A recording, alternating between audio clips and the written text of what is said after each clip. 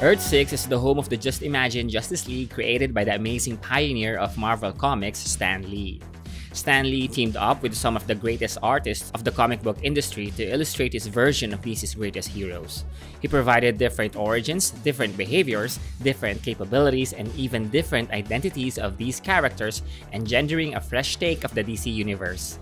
Welcome to DCNES, and today let's meet the Just Imagine DC heroes created by Stan Lee for Earth 6.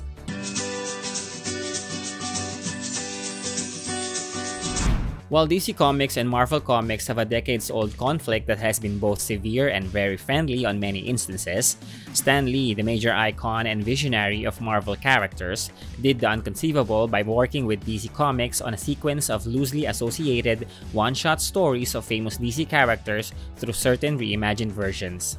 In his cover letter on each of the comics, he stated that his intention is to provide a heartfelt tribute to the talented writers and artists of DC. Together with some of the famous artists in comics such as Michael Uslan, John Buscema, Kevin Maguire, John Byrne, Jerry Ordway, and Jim Lee among others, Stan Lee reinvented the Justice League and formed Earth 6. First is Maria Mendoza from Stan Lee's Just Imagine Wonder Woman. Stan Lee's Wonder Woman is entirely different. She is chosen by the sun god of the ancient Incan civilization of Titicaca, Peru, and considered to be the protectress of Earth. Instead of coming from a Greek heritage, Maria Mendoza comes from a Mesoamerican origin. Cusco, an ancient city in Peru, was created by Manco Capac, son of the Incan sun god, through his golden staff. He protected his followers from any form of evil and sank his golden staff deep beneath the earth. Many centuries later, Armando Goites plundered the relics of Cusco to find the mythological runes that would give him immense powers. Goites controls the law and the police officers of the nearby village of Santa Atalaya through his financial influence. When Maria was born, her mother was killed by bandits and his father, who was still a farmer, was abused by corrupt police officials. His father vowed to never become a victim again, so when the time came that he became the town judge, he allied himself to the corrupt manipulations of Goites to protect Maria and live a decent life. One of Goites' archaeologists is Steve Trevor, who Maria Mendoza met while trying to investigate the relic site of Cusco. Steve sent two of the most potent runes to his colleagues in Los Angeles to hide it. Maria Mendoza is the only one who had the guts to stand against Goites, and she is always outspoken of her hatred towards Goites, yet Goites has always targeted her to become his lover. When Maria's father tried to defend the farmers against Goites, Goites killed him, and this was witnessed by Maria. When Maria tried to escape, she was helped by Steve Trevor and they went to the excavation sites of the runes. On the site, Steve dropped one of the runes, allowing for the monster spirits to escape and transfer to Goites. Goites got hold of the other magical runes and absorbed its demonic powers. Goites then became a powerful monster. Meanwhile, on that same site, Maria also found the golden staff of Manco Capac. The staff chose her and transformed her into Wonder Woman. With the powers of the sun god, Maria achieved many skills and abilities that allowed her to defeat Goites. This Wonder Woman has an eagle insignia and can transform the golden staff into a golden lasso or a crystal ball and see the future. Her godlike powers grant her the capability to make her imaginations into reality. But she usually utilizes her powers for super strength, flight, and golden energy manipulation. The staff also becomes a bracelet for easy activation of her powers at will, and it can also summon or teleport the members of the Justice League. This Wonder Woman is also a reporter for the National Exposer, and she also acted as the leader of this Earth's Justice League. Second is Salden from Just Imagine Superman. Salden is a hot-headed police officer or lawbringer from the faraway planet of Krypton. His squad are all genetically altered, making him the smallest member in the team, but he never let his size hinder him from becoming one of the best squadmen in their planet. Gorok, one of the villains he sent to prison, escaped and killed his wife. Then, Gorok went to the launch pad of the space-time bender ship to escape the planet. Salden caught up with him, and together they were transported to Earth and got separated. When he crashed in the ocean, he came across a green part of the water while he swam towards shore. Salden then discovered that the gravity on Earth is 100 times weaker than in his planet. He then realized that he is much stronger, lighter, and faster in this planet. He also has telescopic vision because the atmosphere is very thin. To earn money, Salden worked in a circus, and when asked about his name, he gave Clark Kent after the ice cream truck that passed by. Because of his circus work, Lois Lane, a talent agent, offered to make publicity gimmicks with Salden and called him Superman. Meanwhile, Gorok also discovered his powers and was treated as a god at a different part of the Pacific. Eventually, Gorok was discovered by Reverend Darrk and used him to kidnap the Chinese president to instigate a war between the US and China. The kidnapping led to Superman battling Gorok, but Superman was able to defeat Gorok and save the president. Third is the Green Lantern. Leonard Lewis is a professor of archaeology at the Los Angeles University, and he has been studying the notion of the Tree of Life that has been mentioned in ancient scriptures such as in the Bible and the Kabbalah. The Danes refer to it as Yggdrasil, and he strongly believes he can find its traces. He then went to Africa to find more information about this. However, in Africa, he met Crag Krogor, who was working for a malevolent being called Reverend Darrk, who was also searching for the Tree of Life to obtain its powers. On the site of the tree, Krogor shot Professor Lewis, and Lewis sank into the green mud on the site. Yggdrasil, the Tree of Life, found him and used its tendrils to provide healing juices to Lewis. Yggdrasil is an immortal being that has protected mankind since the beginning of life. Lewis was healed, and because of his pure spirit and courageous heart, the tree chose him and gave him the life force that made him become the Green Lantern. Lewis later tested his powers but soon realized that his power runs like a battery that wears out when used frequently. His green power can create solid-like constructs and can also travel like radio waves or electric currents, and he used it to communicate with the other heroes. He faced Krogor once more, but Krogor was killed remotely by Reverend Darrk through his magic. Fourth is the Flash. Mary Maxwell, aka The Flash, is a college student and a daughter of a scientist who is a DNA expert and was previously a member of Stealth, a secret organization researching about time travel. Mary's father was finding a way on how to alter the DNA of Stealth agents so they can withstand the pressure of time traveling. The leader of Stealth is Andrea Zakara. When Mary's father quit Stealth, he was hunted down by Zakara's agents. On one of their escapes, Mary fell into a sea with green water and green fog. Her skin absorbed some of the green matter and it made her sick for many days. Her father tried many medications until he tried the DNA of a hummingbird. The hummingbird DNA mixed with the green matter in her body gave her the power of super speed. Unfortunately, her father was also killed when she discovered her powers. Upon testing her powers, she realized she has accelerated healing and she has the capability of traveling back in time. Meanwhile, Stealth was able to finish a time-traveling gadget, and they were successful in sending their strongest agent 1 week back in time.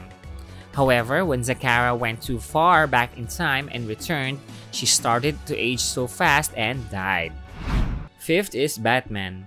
Wayne Williams is a young African-American working in a local mini store. His father was a cop who was gunned down in their neighborhood while on duty.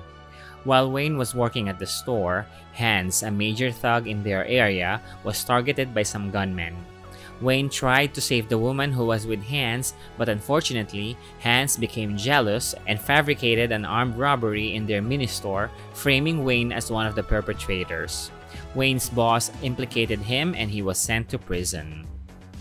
In prison, he was still bullied, and when he tried to save an old man from one of the bullies, he made friends with the other inmates.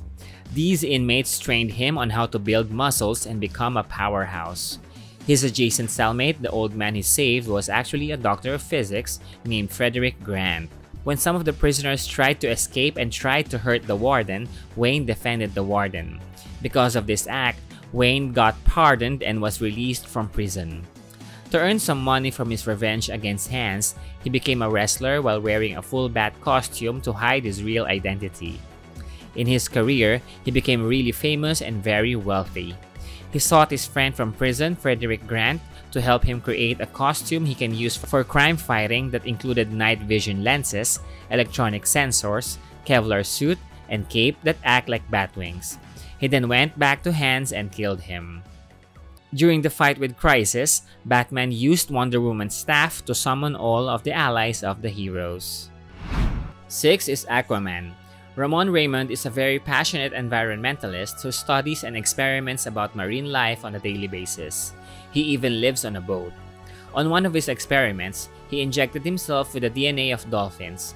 Moments later, while swimming away from a bull shark, he came across a greenish part of the sea, which is impacted by the green mist of the Tree of Life, like what happened with Superman and Flash.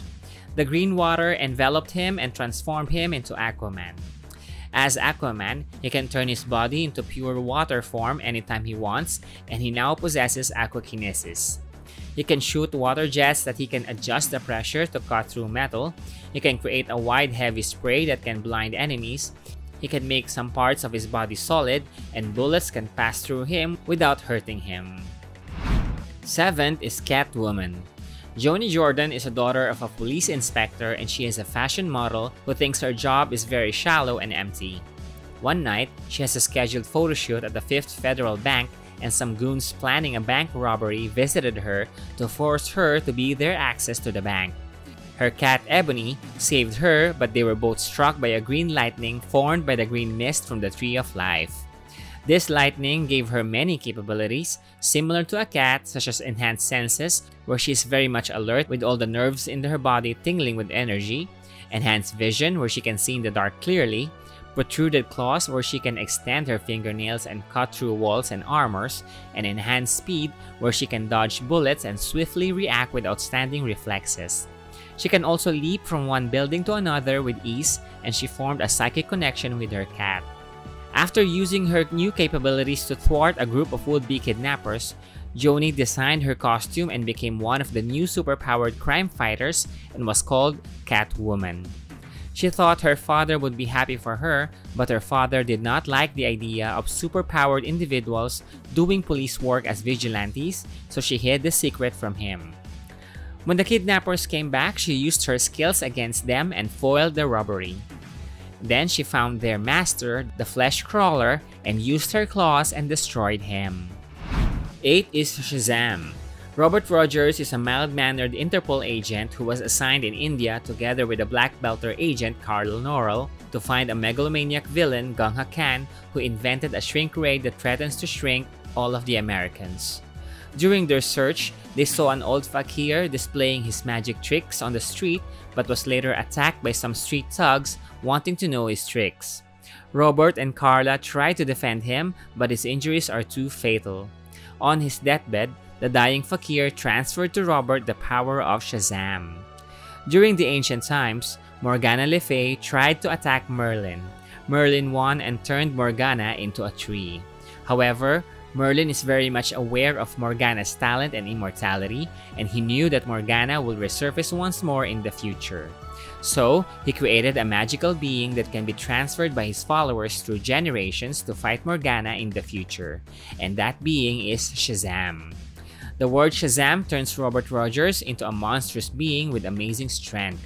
Shazam is a big, hairy, red-fanged creature with a necklace of bones. He has powerful draconian wings and superhuman durability. Uttering the word Shazam again will turn him back into his human form. 9th is the Sandman. Larry Wilton is the defender from the dark dimension of Dreamworld, and he was chosen to defeat Dreamlord. When he was young, Larry Wilton was a sickly child and he spent most of his life bedridden. His only happiness came from his mother reading to him different fantasy books and science fictions. When he is sleeping, he would always dream about an evil being trying to attack him and a fairy named Melana who is always saving him.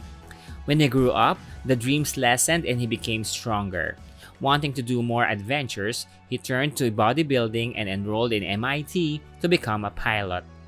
He was a very good pilot that he was soon recruited to become an astronaut. One day, a strange illness has befallen the country and it's called the sleeping death, where people would just suddenly fall asleep and turn purple. At the same time, a strange mist appeared on space which they believed to be connected to the sleeping death.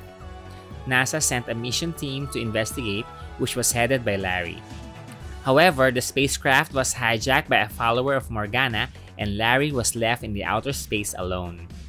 When he was about to lose his remaining oxygen, he passed through the green mist and it teleported his astral self to Dreamworld. He was assaulted by the Thief of Souls, but he was saved by Milana once more and transformed him into Sandman. Larry, as the Sandman, can teleport in and out of Dreamworld by chanting a spell. In his gauntlet is a gem that contains the glowing sands of Dreamworld, which is the source of his mystic power that he can use to vanish demons. He has the power to make himself intangible and he can melt people with his touch. He can also see demons and souls, and he can create sandstorms. With his powers, he defeated the Dream Lord and transported the souls of the victims of the Sleeping Death back to Earth. Back on Earth, he also defeated Reverend Darrk. 10th is Robin. Robin was a young orphan who became a professional martial artist and became a pawn for Reverend Darrk to attack Batman. When he was born, Robin was left on the doorstep of an orphanage and was raised there. He was given the name of Robin after the bird that would always stay on his crib. When he was 2 years old, he immediately learned how to walk and talk. As a kid, he would always stay alone and he never got adopted. During his adolescent years, he became obsessed in bodybuilding and learned martial arts. When he got out of the orphanage, he became a martial arts instructor and he found a note from the Church of Eternal Enlightenment that they can help him find his parents. Reverend Darrk easily manipulated him and imbued him with some powers to do his bidding of killing Batman. But Batman opened his eyes about Dark's manipulations.